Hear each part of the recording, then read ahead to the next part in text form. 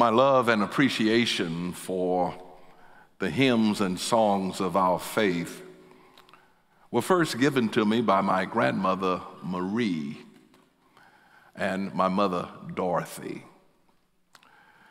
Whenever I was in their presence, it seems as though they were always singing or humming one of their favorite hymns. My grandmother would sit on her front porch. You don't hear those two words much often. She would sit on her front porch with her funeral fan. We know some people in here who remember that. Either Jesus in the Garden of Gethsemane or something like that. She would sit on the front porch with her funeral fan, trying to create something of a breeze. And she would rock back and forth, singing and humming her favorite song. And my mother would do the same as she went about the house doing her chores. As a young boy, I fell under the spell and the influence of those simply beautiful and timeless hymns. So much so that now, 60 years later, I use the words that they sang as the words to my prayers. If you've noticed that, I use hymn prayers. And I think it started all the way back then because those words have stayed with me all my life. The beautiful hymns of our faith. So you can imagine my surprise and shock when Reverend Susan Kent, our pastor of worship, came into my office some months ago and said, "We want to do a summer series on songs of a lifetime, hymns of our faith." And I looked at her and I said, "Are you kidding me?" Pardon the pun, it was music to my ears. I said, "Do you want to do a summer series on hymns?" "Yes." "On the songs of a lifetime?" "Yes." And I could hardly contain myself. I started looking around, said, "Where's the camera? Where's the camera? Am I on candid camera?" But it was no joke. And so today, we begin our summer series on this Father's Day with a song so many of us grew up singing and hearing. And each week, I, along with the other pastors of the church, will take a hymn and share with you something of the story and the inspiration that lies behind that hymn. And our prayer is that you will not only be informed, but be enlightened, and that you will never sing these songs again the way that you once did. The hymn that I want to start out with this morning is one that I've been wanting to do for a long time. It's often been called the national anthem of Southern gospel music, and it's called "Victory in Jesus." And you know what I'm talking about. Let us pray. Oh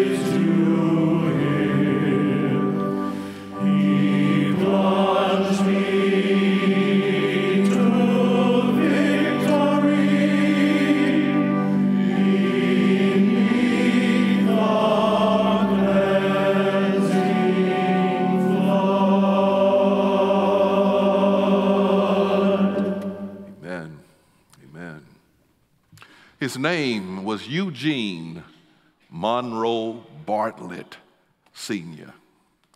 He was born on December the 24th, 1885 in Waynesville, Missouri. While still very young, his family moved to Sebastian County, Arkansas. He later attended the Hall Moody Institute in Martin, Tennessee, and graduated from William Jewell College in Liberty, Missouri.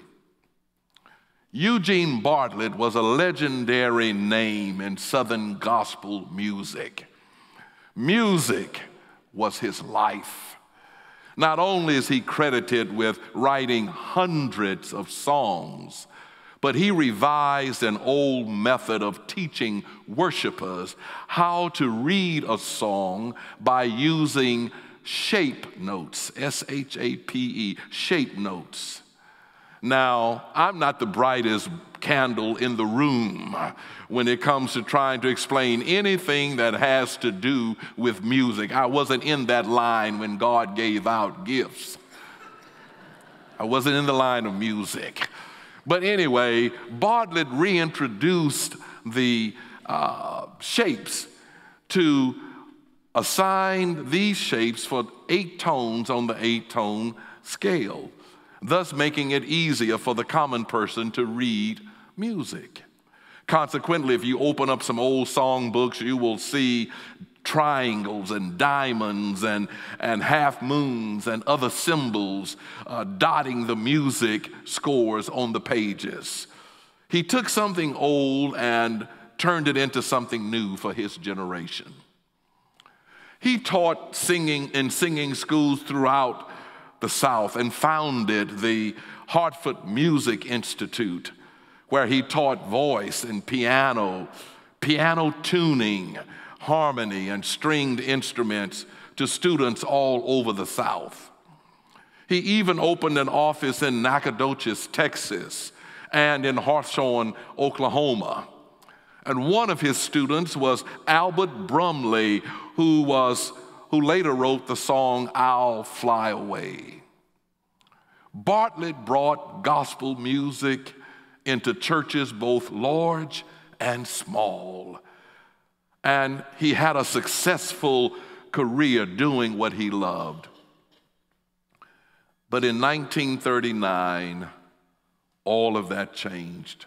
When he was 54, something happened to him that would forever change his life.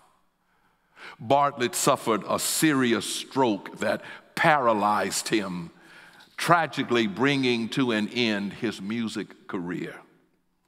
No more could he travel and encourage churches in their singing. No longer could he do the one thing that he loved doing more than anything else, which was teaching students. He was confined to his bedroom with limited mobility, and it is written that the only consolation he had was reading his Bible. Friends said that he spent many hours of every day with his Bible in his hand, reading it until he fell asleep. And even though making music had come to an abrupt end, Eugene Bartlett, in his mind, he knew that he had one last song. One song stirring inside of him that would not let him go, that he needed to get out. So laboriously, painstakingly, he struggled to put pen to paper. And finally, he put the words together to his final song, his last song, and it happened to be Victory in Jesus.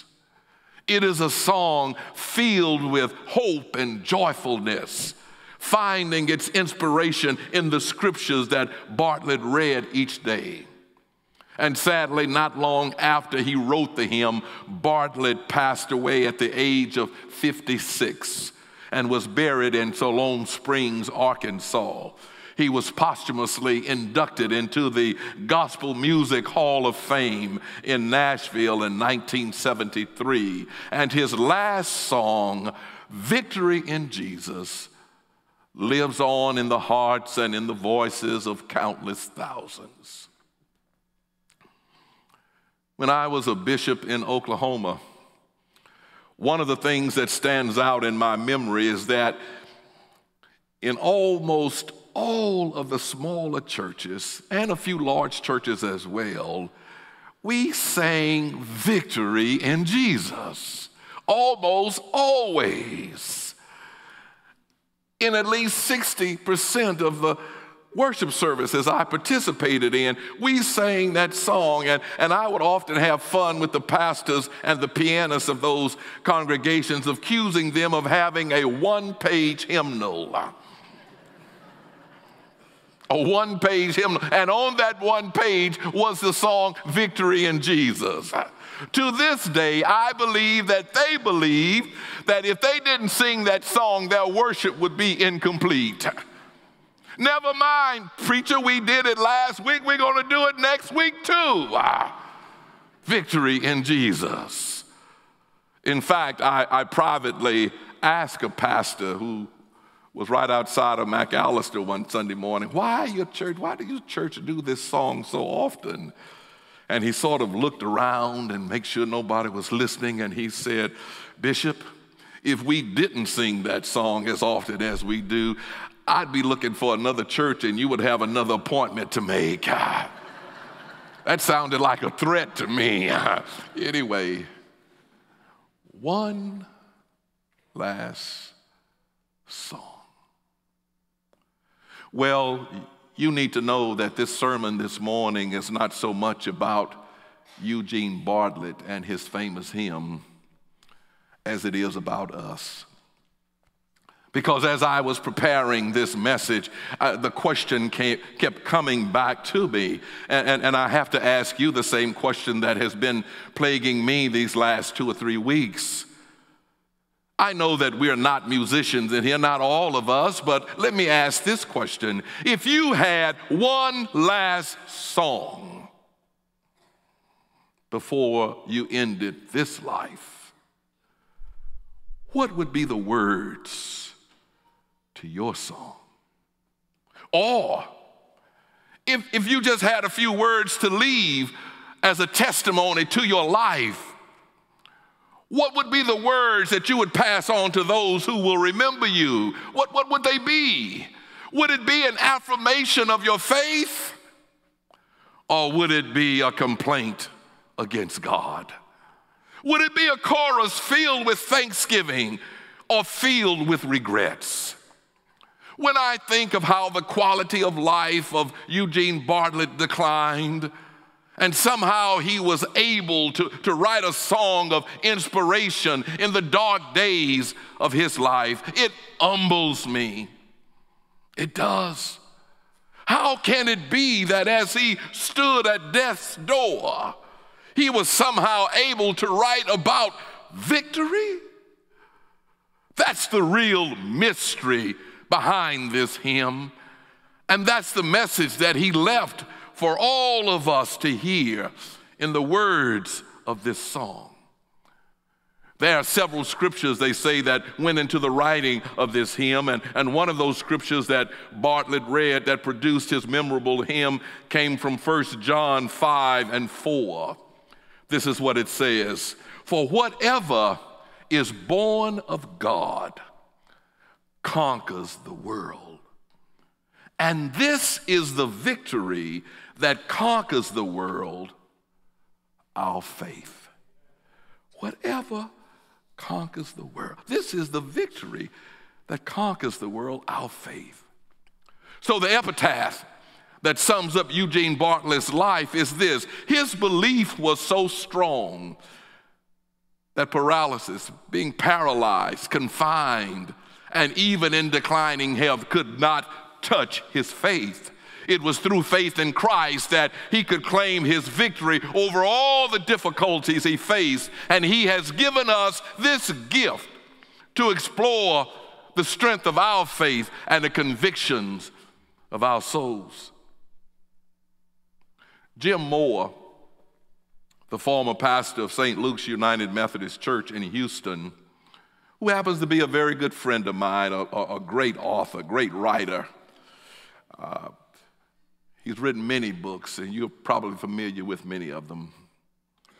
But one of his books stands out for me, and the book is called At the End of the Day, subtitle, How Will You Be Remembered? At the end of the day, how will you be remembered? In one of the chapters, he talks about how some of the most moving and powerful expressions of faith are found in our hymns, especially in our gospels and spirituals. In these songs, we find the hope of resurrection, a strong belief that death is victory, that death is not death at all. It's going home to be with God. For people of faith, he says, death is a victorious homegoing. No doubt we've all heard those words expressed before, but this is what captured my attention to this particular part of his book. It is here that this sentence draws me to it. Listen, he says, we don't have to wait till we die to gain the victory. Eternal life can begin for you and me right now. Resurrection can happen for you and me in this moment. We do not have to wait until we physically die to go home with God. And then Jim Moore asks these questions. Do you feel trapped right now? Do you feel imprisoned, paralyzed, shackled, or buried by some problem? Is there something in your life right now that is sapping your strength, depleting your energy, destroying your soul? Is it some weakness? Is it an addiction? Is it emptiness within? Is it remorse over some wrong that you have done or something you have failed to do? And he concludes by saying, if so, there is good news. God has a resurrection for you. There is victory awaiting you, and his name is Jesus. It's Jesus. Oh, I love the medley these men sang today, because it's all about Jesus.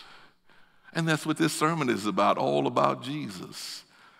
As my grandson Elijah would say, that's what I'm talking about. That's what I'm talking about. To someone 5, 6, or 7 years old who may leave this church today and somebody said, what was church about today? It just thrills me when someone says, it's about Jesus. That's what it always is supposed to be about. He says there's a resurrection for you, a victory awaiting you. His name is Jesus. And what Moore is saying and what Eugene Bartlett is saying is that unless we die unto those things that hold us down, that separate us from living the abundant life that Jesus talks about, we cannot be resurrected in this life into a fuller life. So you see, at the end of the day, and I'm going to make it real simple, Eugene Bartlett knew Jesus. I'm getting it now. Because he knew him, now I'm beginning to understand how Bartlett was able to write, I've heard about his healing, of his cleansing power revealing, and how he made the lame to walk and caused the blind to see. And then, this is this part, then I cried, dear Jesus, come and heal my broken spirit. And somehow Jesus came to me and brought to me the victory. I get it now.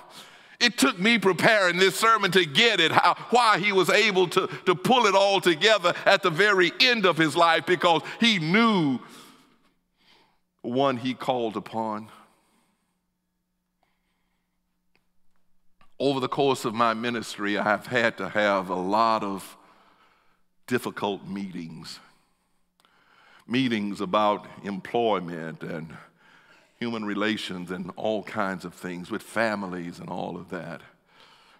And in Oklahoma, my cabinet, the people who were my assistants, knew that whenever I had a difficult meeting, I always called it a come to Jesus meeting. Bishop, you got a meeting? Yes. What kind of meeting is it? It's a come to Jesus meeting. is when we would sit down and the first thing we would do is to invite Jesus into the room to fill that space up. Because you see, without him being there, we were hopelessly unable. We would be unable to come to some resolution. So it was always a come to Jesus. Let's go to Jesus first, and then we'll talk about the problem. And the reason I share that with you is because some of us need to come to Jesus. Some of us, as Bartlett said, we need to cry out, dear Jesus, come and heal whatever it is that separates me from you. It's an anthem of faith. It's a song of hope. It's the joy of real life in the here and now and the promise of the resurrection in the future. And one other scripture that Bartlett used to tie this all together, therefore, death has been swallowed up in victory. Where, O death, is your victory? Where, O death, is your sting? The sting of death is sin, and the power of sin is the law. But thanks be to God who gives us the victory through our Lord Jesus Christ. He knew him, and he knew what he could do for him. Canadian scientist G.B. Hardy states this: I have but two questions for religion. A scientist, two questions for religion. First, did anybody ever conquer death? And second, did he make a way for me to do it? Did anybody ever conquer death? And did he make a way for me to do it? And the answer to both of those questions is a resounding yes. Yes. Yes. And his name is Jesus. On April the 18th, 1968, the London Bridge, you've heard the London Bridge falling down. Well, the London Bridge was brought by Robert McCullough, a Missouri oil entrepreneur.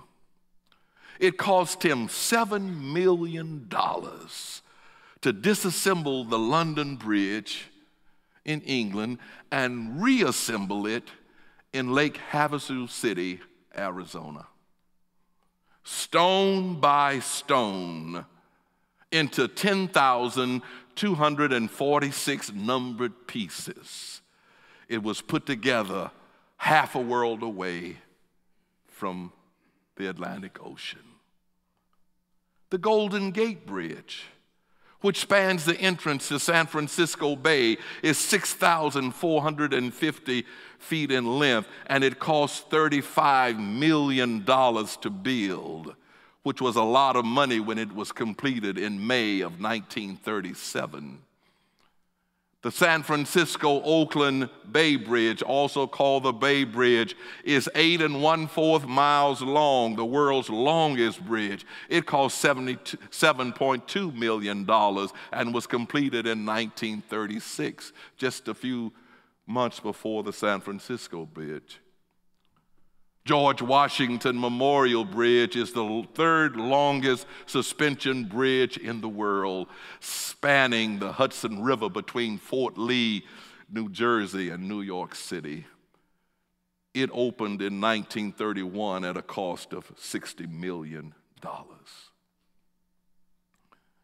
The reason I share with you the history of all these bridges is because I want to make you aware today that there is another bridge. It's the costliest bridge in all of human history. And it is not made with bricks nor mortar.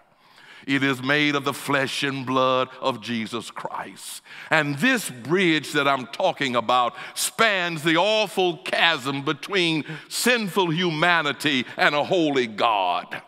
It cost God everything to build this bridge between him and us. And it says in John 3, God so loved us that he was willing not only to give, but he built this bridge between him and us. And this bridge doesn't look like any ordinary bridge. I'll tell you how it looks. It looks like that. It's the bridge that binds us to God. And it is God's Son, Jesus Christ, who has claimed the victory over that bridge, that cross. And all he asks of us today is to pick it up and follow him, claim it, own it, make it yours. For little do you know it, the victory has already been won. Faith is stronger than fear, and the power of the resurrection is stronger than death. And so, when you cry out, dear Jesus, come and heal my broken spirit, somehow, some way, Jesus will come to you and claim the victory in your life. That's what I believe. That's what I know. I know to be true because he has come to my life countless hundreds, thousands of times and reminded me of the victory.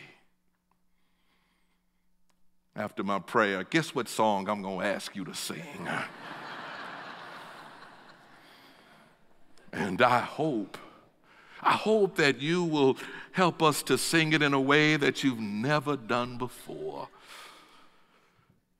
Because if you know Jesus through your faith, you can conquer the world. Let us pray. Thank you, Jesus, for this tremendous victory of life in its abundance. Thank you for this victory of life over death. Thank you for loving us ere we even knew it.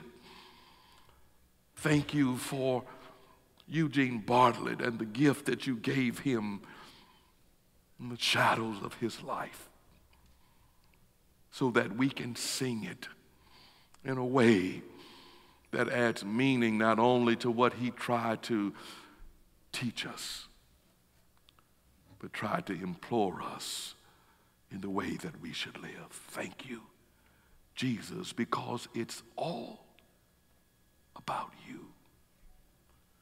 In the name of the Father, the Son, and the Holy Spirit, let the church say,